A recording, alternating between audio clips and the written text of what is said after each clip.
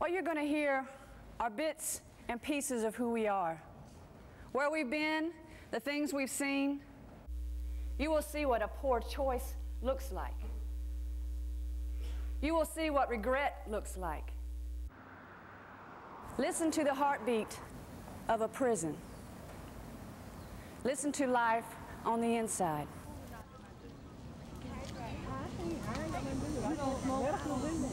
It's something like the same word she used for knowledge.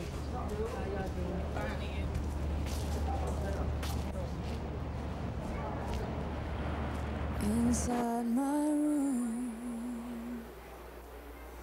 my face against the wall, I heard her crying in the dark. I was 19 when I was first arrested, and I went through 2 trials. And the second one, ultimately, I was convicted and sent here. I was sent up to the big house. How do you describe life in prison? Uniformity. Everything is structured. The time you get up, the time you have to shower, what time you go to bed, how loud you talk, when you talk, when you get your mail, when you can have something to drink. I don't think there are enough words to tell you what it's like to be in here. I hope you never have to find out. In 1994, my boyfriend and my co-defendant killed a guy. I'm not really sure which one did because I wasn't there. I came in afterwards and helped them get rid of the body. So we had a choice to either take it to trial or to all plead guilty for second-degree murder. I took the plea bargain for 35 years for second-degree murder. I was in high school, senior year in high school. There's not a day that goes by that I do not regret the choices that I made. You know, I didn't have to be here. This did not have to be my life, and it is. And you know, whatever higher power exists, you know, he threw this to me, and I'm making the best of it. But yeah, I regret my life. I look at my mother now, and I regret what I took her through, and I look at, you know, the modeling opportunities that I had, and I regret that I didn't attend, and the schools that I could have gone to, I regret that I didn't, you know, and just figuring out why I made those choices, it's hard to deal with. It really is. Living here on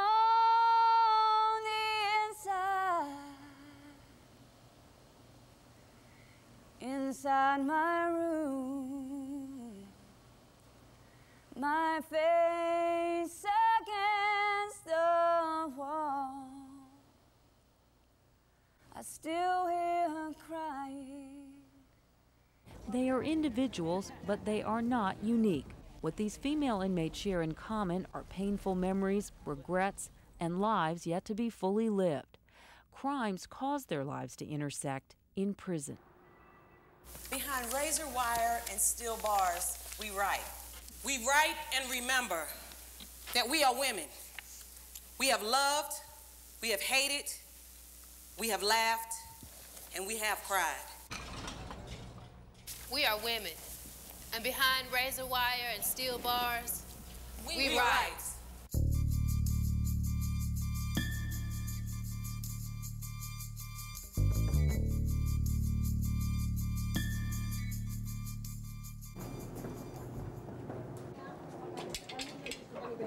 We are going to be between them double doors at 5 minutes to 8. You'll be all right. I won't. I don't have on a padded bra. Oh my God. It's performance night for the Raleigh Women's Prison Repertory Company. Using their own words, these inmates will share their personal stories.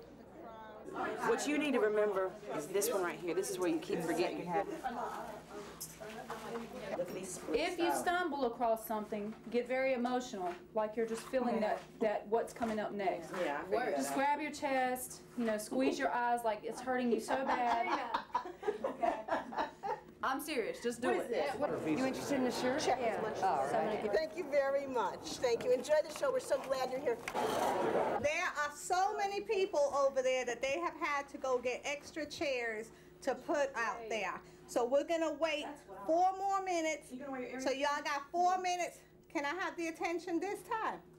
We got 4 minutes on the nose, and then we're going. Because mine do not have a big one. The making of an African princess. So about how many people do you think are in there, actually? Like 4,000? We have to walk right dead in the middle of them. I'm tickled. Just tickled. On this night, the officer guarding these women leads them in a moment of prayer before they take the stage. God, just bless each one, one by one, name by name, oh God.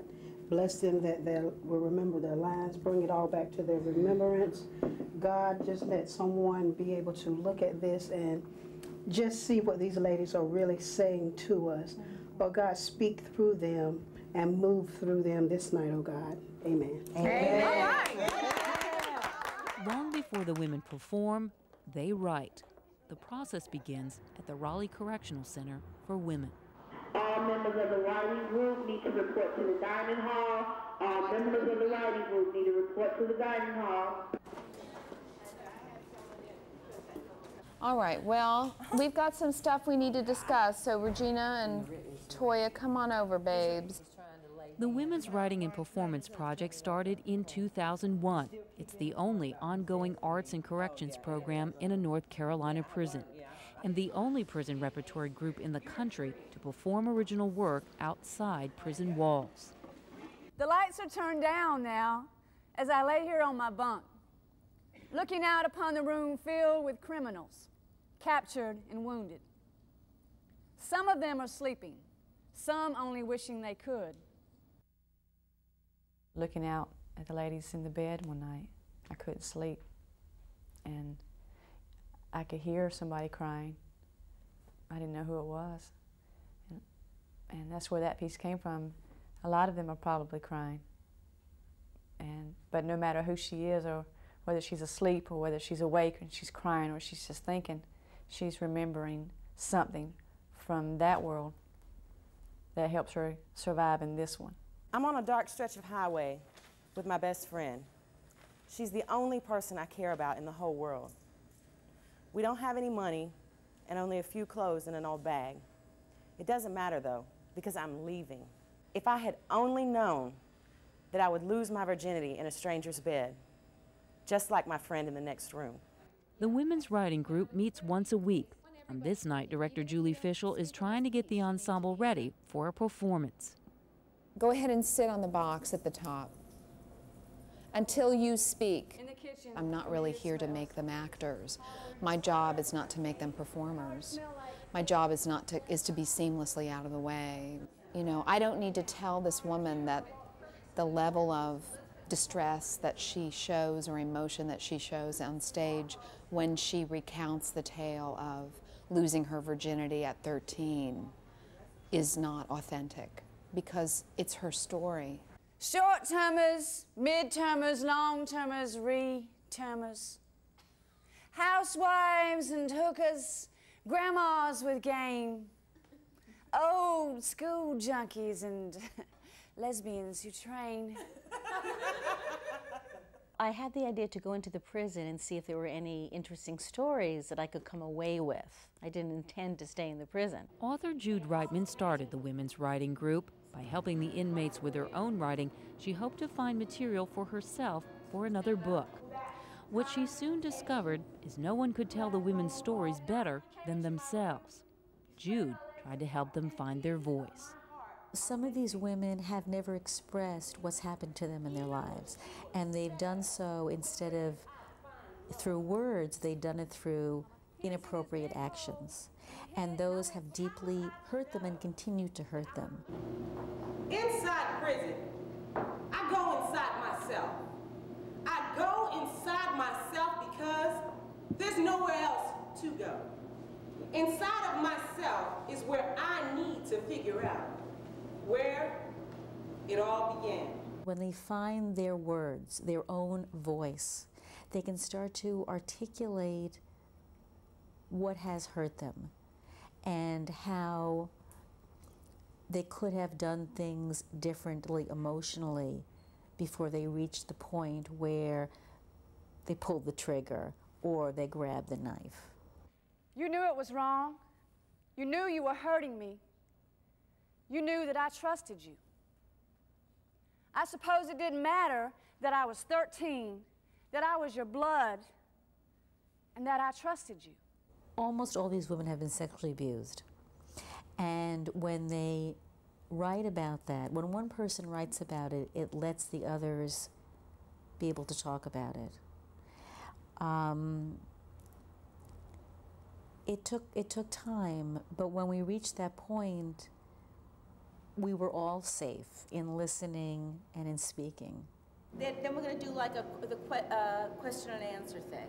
All right. I am the one. Jude draws people to her. I mean, she is just a magnetic person, and I just enjoyed her. The first day, I knew that she was somebody I wanted to be around. You know, listen to this woman who had this really funny accent from New York, and she's reading all this stuff that we have written, and she, of course, critiqued and edited everything, and it was funny to me, and I enjoyed her, and she brought something new to my life and to this prison. You know, this prison is having a hard time wondering what they're going to do with Jude because she's so different, and it's been a good different. So, and I think she really is a lot of the reason why I hung in there. She really is. The woman with the funny New York accent and big personality had to gain the inmates' trust. In time, she did. She receives no salary for her work. The prison writing project is a labor of love. It survives solely on donations. He'd smile, that hidden smirk type smile when I call his name. I'd wade in the water and yell, "Daddy!" He'd wave from a distance. And I knew that it would only be a few more moments until I was boarding his way back to me. Sorry, y'all, I didn't mean for that to happen. All right, let's wait for the music. It's all right. Okay. Right. My dad, he loved to surf. Just the kind of, I guess it would be a metaphor or whatever, or the analogy. The surfboard and the way he had to balance and the way he had to control himself during that time. But he was, you know, my father was an alcoholic. He used drugs. I mean, he did everything bad too. There were certain things, he was very creative, he was very powerful, he was very, very smart, and he just let it, you know, go to hell. And I was that way. You know, I was very smart, very creative, you know, I had a lot of talent, and then I just let it go to hell. So it's, you know, watching him, I took after him so much. In prison would be the least likely place you would come to find the truth. And these women tell the truth. And the truth being their emotional truth, which is much more powerful than any other reciting of events. The source of their material has a lot to do with trauma, but also to do with hope. And trying to figure out ways of living their life when they're looking at a life sentence and when they're 19 and sentenced to life. And as in the case of many of my women, they're in also already for 20 years. You know, how do you live your life knowing that this is going to be your life? Inmate 0048606. I was 29 when I came to prison. The mother of 2 children, and now the proud grandmother of 1. And I am now 41, and I was sentenced to life Class C. What I hear from the women who are doing life is that this has been a lifesaver for them and giving them something to look forward to and to, you know, showcase something about themselves that's really has been undiscovered in themselves. So that's been really the wellspring of their creativity, is the past that they have not wanted to deal with.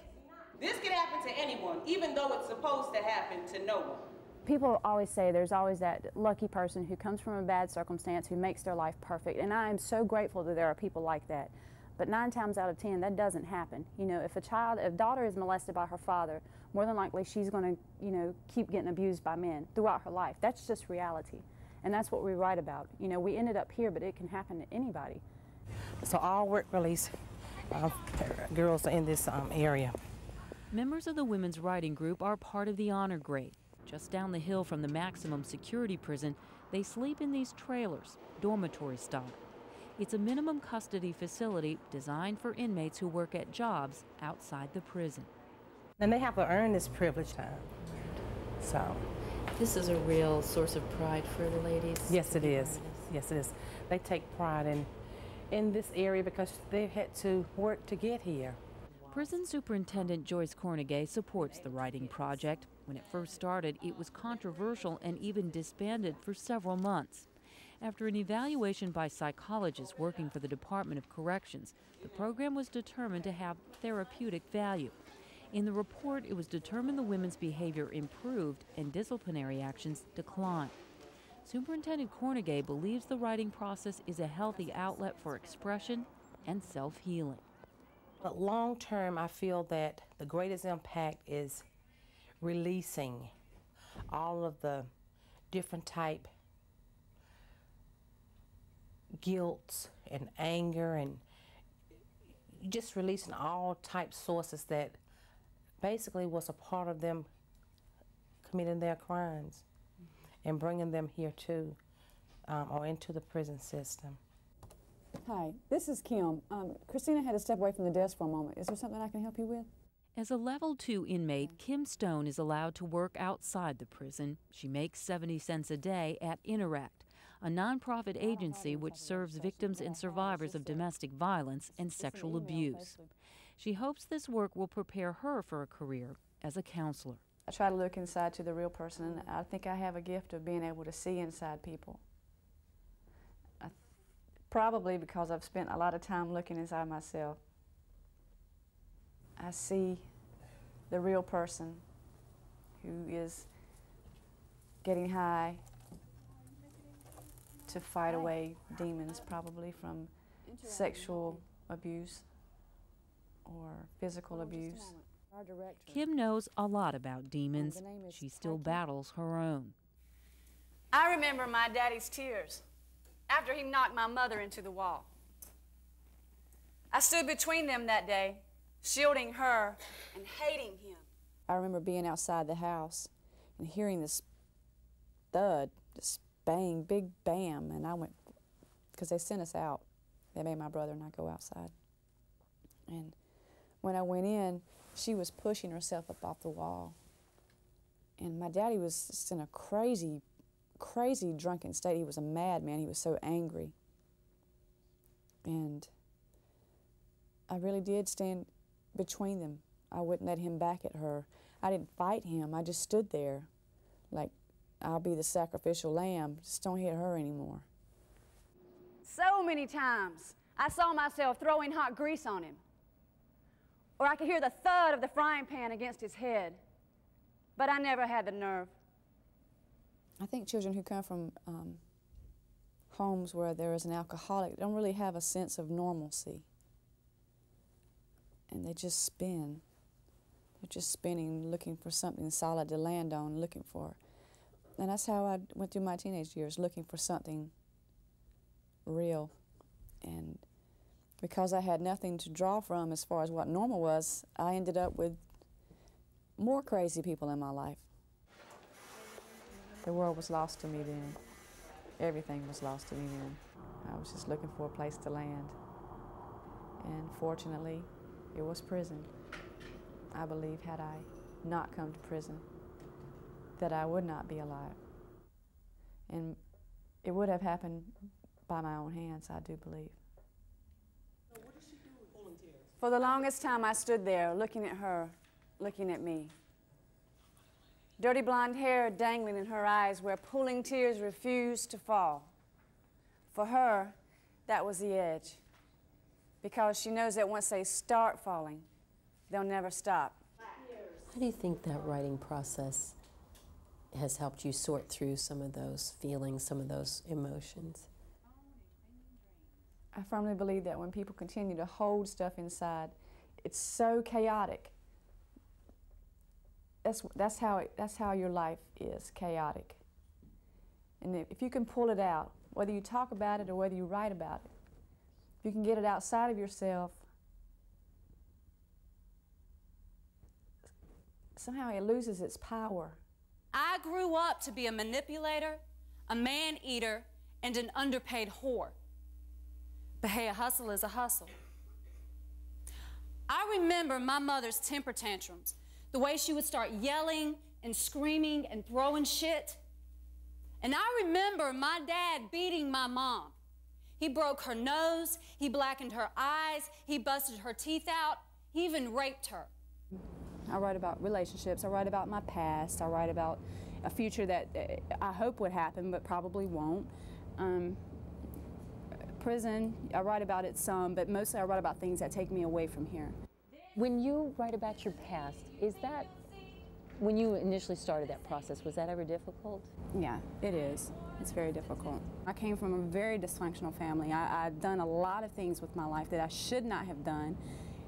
And writing about that and being honest about it, yeah, it's difficult, you know, but being able to do so frees me.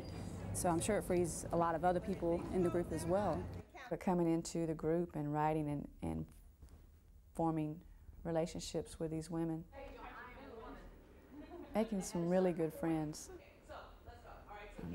It's like family more than it is friendship, because we can argue and just have a time. You know, women we are very opinionated, but we come back to a loving place. We get through it. Well, you know what I miss? What do you miss? I miss privacy. Oh, privacy? Everywhere I turn, there is a body. There's a body. A big body, a little body, a black body, a white body, and everybody in between. It's kind of scary because you don't know how people are going to respond to you. You just never know how a person's going to feel about you, whether they're going to advocate for you or be like, I don't want her in the same room with me. It's one of the hopes that through these performances the public might see all of you differently.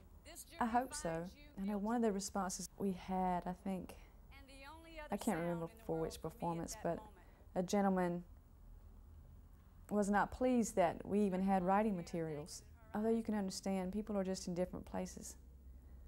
But if you send people to prison and you don't offer them anything that might possibly help them change, then how can you expect anything to be different when they get out? There is a misconception about abused women who lash out. It's not about anger. It's about being afraid.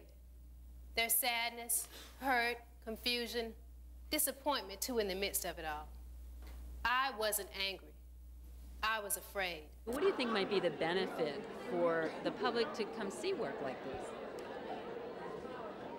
I think it's important for people to know what goes on and why those women are there. I mean, the theme is that at 13 by 13 they were raped or abused or mutilated. I mean, there's something wrong with that.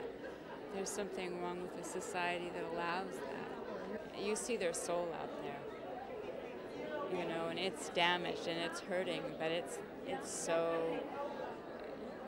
pure. I got a letter from my daughter today. She said she's thinking about killing herself because she hates her life. Her name is Kayla, and she is 11 years old. She wrote, "Mom, please come home. I promise I'll be good." We have certain stereotypes of the kinds of people who commit crime. Granted, crimes have been committed. Families have been impacted upon. Lives have been lost.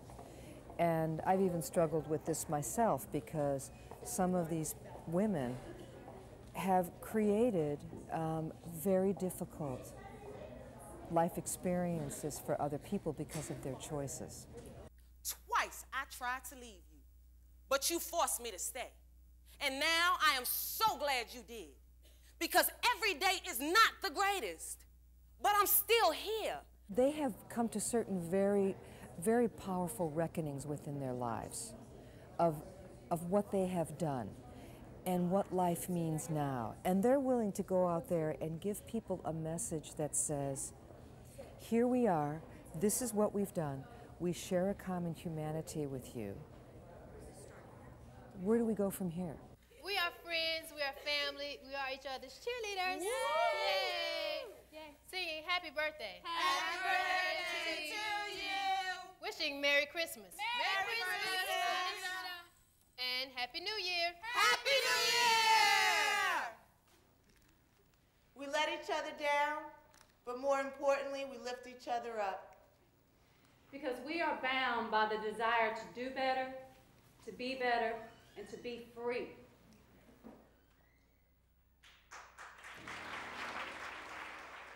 They're surprised that they're being heard and that people are responding to them, who they are, not what they've done. There's that sense of the self that they're finding through the writing. We don't do this for pity. You know, we do this because I think there's a part of us that wants people to understand that we're just like you. You know, we made these choices based on our pasts. And yeah, we're responsible for it, but you know, consequences happen to everybody. I think that's what we want people to see. Cassandra Adams was once a member of the writers group. Convicted of murder, she spent 10 years in prison. She says the group provided her a safe place to share her life story. You get frustrated with so many different things that you hold everything in, and then you walk around and you end up realizing that you don't even realize, because it's so common, that you're not smiling anymore, you're not laughing anymore. So after you go to that group, you start writing and dealing with your emotions.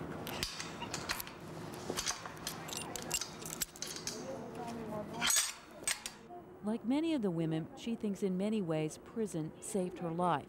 But as in life, happy endings are not always a guarantee. Adjusting to life on the outside has not been easy. When you are released, it is you just stigmatized forever. You know, when are you a felon? I mean, I had problems finding an apartment. I have problems finding another job. I mean, it's just because of that ex-felon on my record. I had been really depressed when I first got out because I couldn't find something else. And I'm like, I did not go to college for this. Why? I mean, I got more, you know what I'm saying? And I was like, I had so much more, and I'm not doing anything. And so it's been discouraging. And when they get out, it's very rough, very rough. And some of my women have fallen back months before they get out because it's so scary, I think. One who fell back is Pam Smith. She was kicked out of the writers group after she became violent during a rehearsal. The mother of 3 daughters, Pam came to prison in 2001. I have a manslaughter charge. It was a domestic violation of me, and it just happened. I didn't really have a choice in the matter. I was on survival mode, survival instinct, and it happened. Pam says the writing project helped her find a voice she says she lost as a victim of domestic violence for many years. You make me feel like a chair. This frame is hard, but it's as soft as its cushion. It came brand new, but you treated it like yard sale garbage. I never thought that I had a lot of similarities to a chair, but you know, I've been reupholstered, broken down, refabricated over and over and over again. And I found out that I didn't like this material, as in my past material. So I was gonna redo it using a more exquisite blend. And I have a lot of power with words. I feel like I'm the king of the mountain, you know, and I can be whatever I want to be with words, you know, and that inspires me to actually achieve my aspirations. The writing group is demanding. Of the many women who have tried it, dozens have failed. Those who endure draw strength from its challenges, and find solace in its subtle but transformative power. Tell me, what do you see when you first look at me? Do you think you'll remember my name? It seems like you in your song, and some of the other women as well, talk a lot about being seen as something more than your prison number. I'm not proud of it, but I'm not embarrassed by it. It's just that's where I am. That's who I am right now. There's a lot more to me than just an inmate, and there's a lot more to me than just a convict and a criminal. And, you know, unfortunately for the rest of my life, this is what it's going to be, and that's who I'm going to be, and I'll, you know, have this for forever, this title, this you know, being a felon, an ex-con, or whatever. I want to kind of take that number and become something better, you know, and be proud that, yes, I was 0423358 for 10, 12, you know, 15 years of my life, but you know, I was so much more before that, and I'm going to be so much more after that. Somehow or another, I'll find my way to the place where I'm supposed to be. And I think it's the stories that I've put out into the writers group that continue to help me heal so that I can be the person that I need to be when my life begins on the outside. I just want to dance.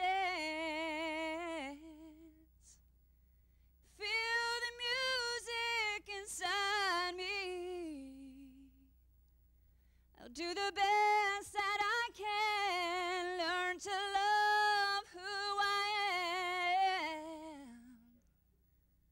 I just want to shine.